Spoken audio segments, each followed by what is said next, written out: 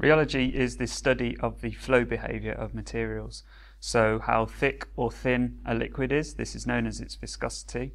It could also be how spreadable your margarine is or how elastic a toffee or sweet is. The rheological properties, i.e. the texture or consistency of food, often determines the acceptability of a product, and therefore it directly affects the quality and consumer acceptance. This could be related to the taste of a product, or may even be a visual quality aspect, like how a sauce pours from a bottle, like pouring your honey onto a yogurt. You may also want to maintain texture and quality when reformulating products, either for nutritional reasons, converting to clean label or free-from products, like how creamy low-fat soup is compared to the full-fat version.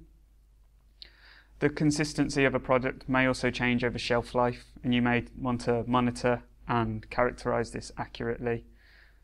You may want to do this for samples from new product development trials, or simply want to compare your products to competitors. Also, you may be interested in the processing or pumping of a product or an ingredient. This can be more complicated than you anticipate, as some materials become thicker when they are pumped faster, i.e. subjected to a high shear rate, and also some become thinner. This behaviour is known as shear thickening and shear thinning.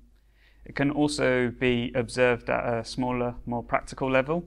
For example, when you try and pour ketchup out of a bottle, but you have to shake it first. This is shear thinning.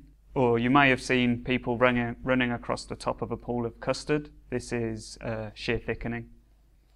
It's really important to measure your viscosity profile accurately.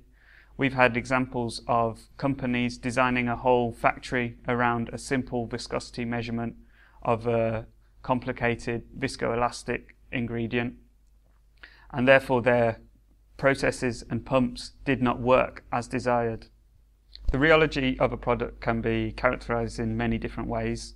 For example, simple flow cups or Bostwick apparatus can be used. However, these only indicate viscosity and measure something like time, distance, or mass.